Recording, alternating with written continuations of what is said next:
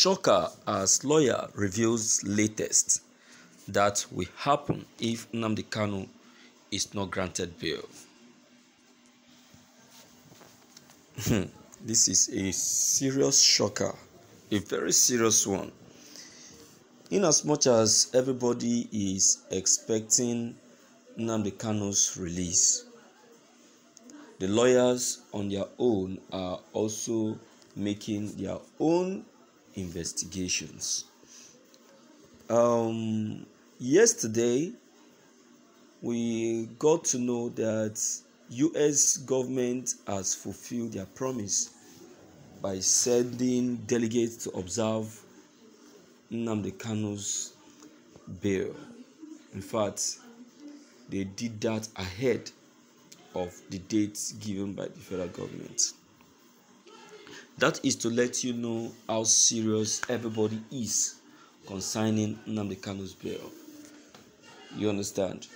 So the federal government, I will say, they need to adjust and do as promised, because all eyes are on that very day. I don't think there is anything that must jeopardize that very day. If anything jeopardizes that very day, you'll be surprised at what is going to happen at the end of the day. I don't pray anything happens, but that's just the humble truth. So, the federal government definitely should just accept as already promised if they don't want anything different to happen. We don't pray for that. All right. Without wasting too much of your time, let's quickly go through the content and understand what the lawyer means.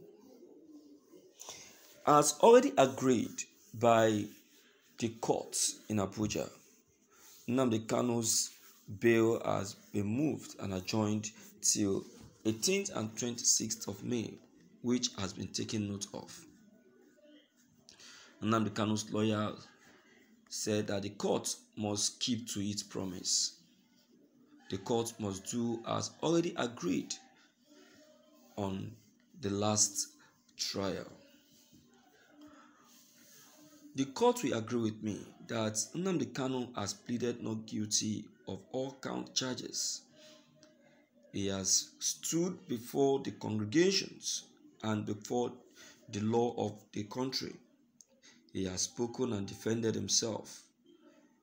He has proved beyond every reasonable doubt that he is innocent of all the allegations levied on him, which the federal government on its own also took note of. I plead to the federal government to accept with the law of the Nigerian Constitution, concur with whatever the court provides as a verdict, and allow Nnamdi Kanu's bail. Things may turn upside down if Nigeria refuses to do as instructed by the court, because that is what the law calls for. I remember it was Bāīl that said that Nnamdi Kanu should be allowed to face justice. Yes, he was the one that said so. So, definitely, he should just allow Nnamdi Kanu. He should just allow the court to do as he has directed. I really appreciate that plea from Nnamdi Kanu's lawyer, that the court should just allow the court's decision to take absolute charge. The federal government should accept whatever decision that comes from the court, because it is the federal government that said that Nnamdi Kanu must be allowed to face justice. And now justice is about to take its course. All right. As we have all heard from the ox's mouth, we believe that that day will not be jeopardized or abused. If it does, only God knows what else is going to happen. Yeah. So, my dear listeners in the house, based on this very observation that has just been noted by Nnamdi Kanu's lawyer, I believe that that very day is going to be smooth without any interference. Though there has been some persons who have been trying within their power to see how they can, interfere to the situation, but I think that they have been failing. And I don't think that will come to play.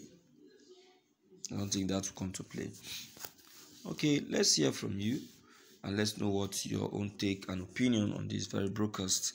Maybe don't forget your comments still are very, very important.